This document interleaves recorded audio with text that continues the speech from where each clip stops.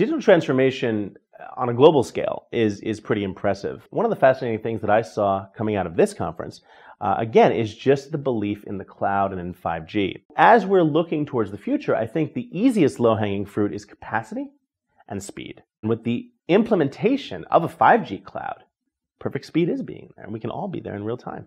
I mean, if we're looking at a world where 5G will be the norm, and if I'm in a 5G world, then that frees up 2G, 3G, and even 4G for things like boring things like IoT, right? It's boring when it's transferring on the network, but it's not so boring in real life. If I get on a subway and my internet-connected device on my wrist that's monitoring my heart rate notices a spike in my heart rate and then a drop and then a spike, it says, holy cow, this guy's having a heart attack.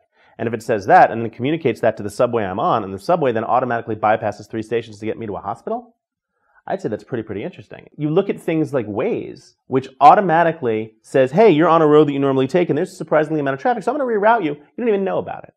Okay, if we're looking at autonomous cars and we're looking at the future of technology really being the connected everything, that's where we're going. As we see developing technology start to grow in developing countries like Tibet, in Myanmar, things like that, where someone would get sick on the rice paddies and they're looking at a 4-day drive or a 4-day walk to get to a clinic with a 3G or 4G phone.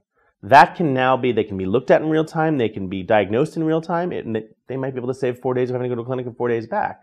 So that's where the technology for me is exciting, because with however many billions of people we have on this earth, if we can start saving lives on a pretty global scale, using nothing more than implemented technology that in developed countries was 10 years old already, that's a tremendous benefit. So that's what I'm starting to see. The ability to sort of connect the last of the unconnected is very beneficial. I see Huawei leading the way with that.